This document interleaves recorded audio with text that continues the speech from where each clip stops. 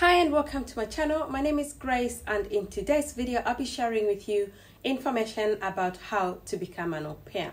For my returning subscribers, thank you so much, and for those who are new here, I share videos about tips and ways you can travel abroad to work, study and bring your family. So if this is content you like to watch, please subscribe and turn on the notification bell so you get notified anytime we upload a new video.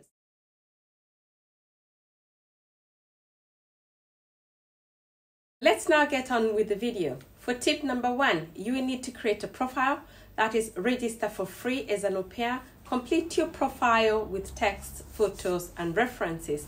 Number 2, you need to find a host family. Search for matching profile using Easy Find, which is a feature only offered to register users on Aupairworld.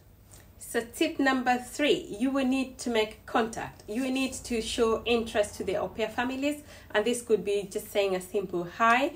And during this period, you can discuss your mutual expectations via Skype, email, and to clarify all important details such as your tasks, work hours, pocket money, and holidays. Tip number 4.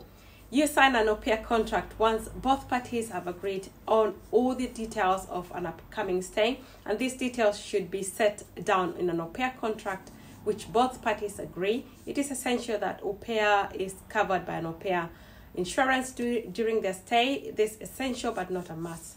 Now to tip number 5, get ready to go. If you need a visa, then both the host family and you au pair need to prepare necessary documents, and which I'm going to upload in a different video. So organize the arrival of the au pair, exchange information about the dates, flights, train, and how to meet up.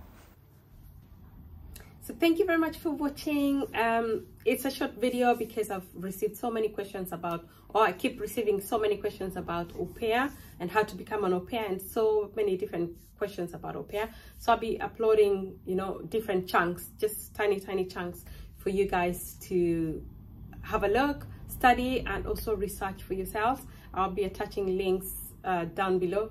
This information I got from Aupairworld, so I'm going to attach the link down below. And if you haven't subscribed, please subscribe, turn on the notification, and share this video so many people can get to get the information and travel if they can. Thank you, and I'll see you in the next one.